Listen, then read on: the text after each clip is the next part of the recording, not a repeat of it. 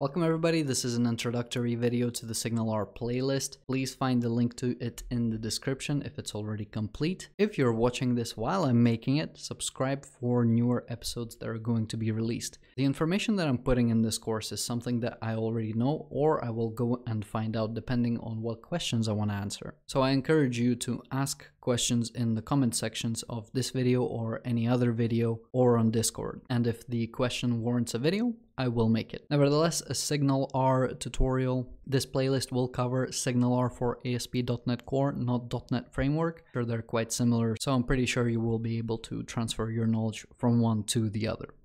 Let's proceed to the introduction. We're going to take a bird's eye view of SignalR, as well as talk about what we're going to cover in this playlist. So first of all, why do we need real-time communication? SignalR is a library for real-time communication, and things exist to solve problems. The problem that SignalR solves is to retain customer attention. For the brief period of time that customer is not giving the attention to your application, that's the time the customer spends to go and do something else. As soon as we, the human species, became the dominant species on planet Earth, we stopped hiding from lions, etc. We now have the time to ponder about many different things, existence, God, and whatnot. Don't let your customers do that. Keep them on your website. Anyway, or let your customers do that, depending on whatever app you understand me. Better user experience, that's kind of just a byproduct. It's not a problem that we're trying to solve.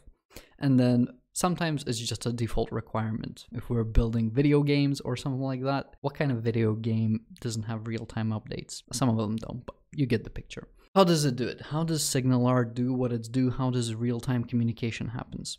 So we have a client, this guy right here, or girl, and this is a customer or a user. The customer is not the client. The client is what the customer is using to communicate with our service. It can be a phone, it can be a browser, or it can be a native application. Anyway, there is a communication that's happening between the client and the server, and this communication is called a duplex connection. A duplex connection is essentially data being sent both directions at the same time over the same connection. Pretty neat, right?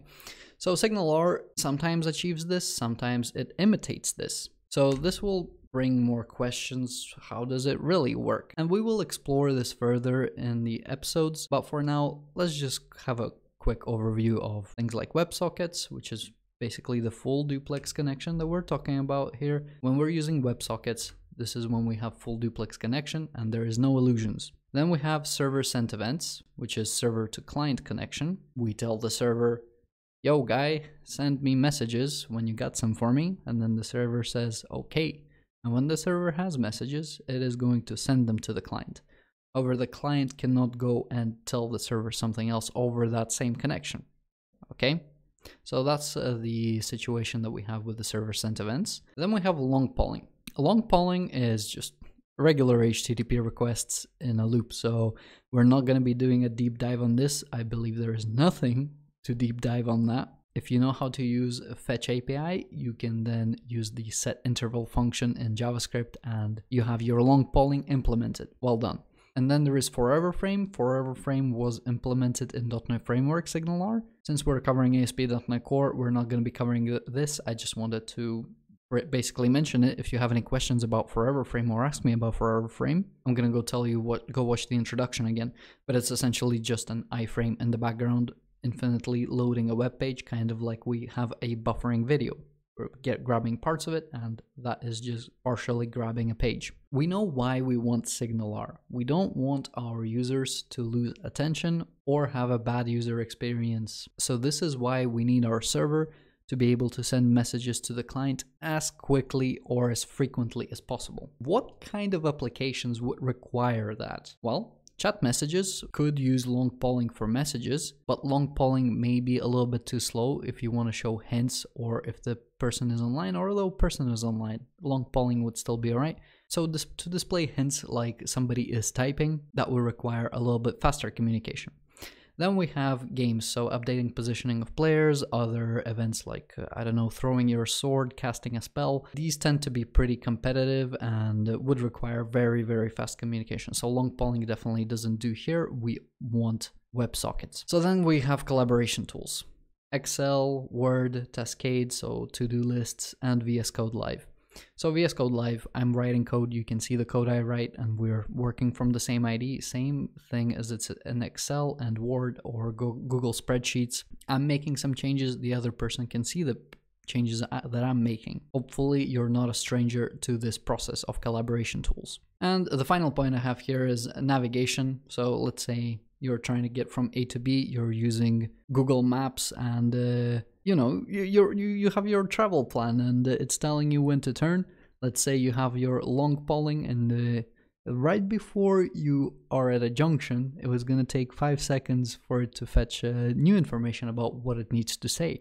But it's the green light, and you already have to decide your turn right now. So for those kind of situations, again, you want the real-time updates. You're at this junction 10 meters before, tell this person turn left or turn right. So again, as I said, sometimes it's about a good user experience, maybe like for things like chat and games. For other things like navigation and maybe again games, it's the default experience. If you don't have a real-time update on when you need to turn, it's not a product that you can sell. So you're gonna learn this awesome tool, you're gonna get this shiny new screwdriver, and you're gonna try to tighten some bolts, right? It's inevitable. You're gonna use a knife to unscrew things and open jars, you know, we're just creative like that. So in order for you to not try to take a square and try to peg it into a round hole, I'm just gonna tell you what things to avoid, right? When you learn a new design pattern or you learn design patterns, period, you'll try to fit them everywhere. Don't try to use SignalR for everything. You're gonna learn it, and just don't try to replace everything with SignalR just because you see a similar pattern. Don't replace message queues, so distributing messages between background servers. You have server A, server B. One is producing events, the other one is consuming them. Do not replace that with SignalR. Do not replace regular HTTP communication with SignalR as well, okay? SignalR is not a replacement for HTTP messages. Do not put it in your pizza. I know some of you will try to do it. Do not do it.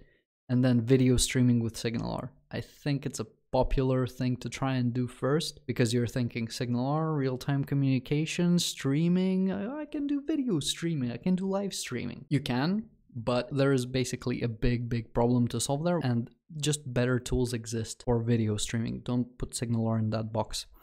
And then fully replace push notifications, okay? Some push notifications, you cannot just replace them with SignalR, because if you want to send something to iOS, you need to go through Apple. If you need to send something to Android, you need to go through Google. If you need to send something to the web browser, I think it's Google as well.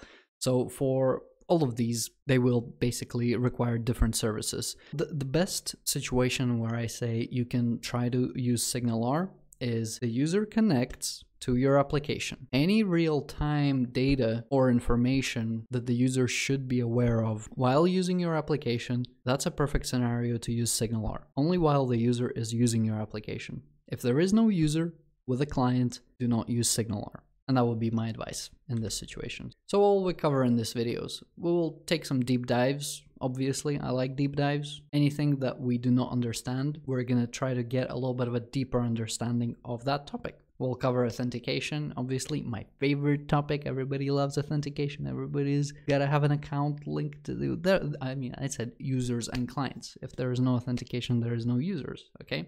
We will go through some examples, okay? So the examples of what can we build with it. Through some of these examples, I'll set up minimal reproductions, and we'll basically go through them and see how they work. And then hosting. If you're not publishing to production, have you ever really built it? I mean, prototypes are fun, but seeing it work in production is a lot more fun. So we'll take a look at publishing our own SignalR service and maybe using, I think it's Azure hosted SignalR. We'll see how we can integrate with the various things. And yeah, as I mentioned at the beginning of the video, anything else that you want covered. So do leave a comment if you have any questions. Nevertheless, this is it for this introductory video. Hopefully you enjoy the playlist, and don't forget to join my streams on Twitch.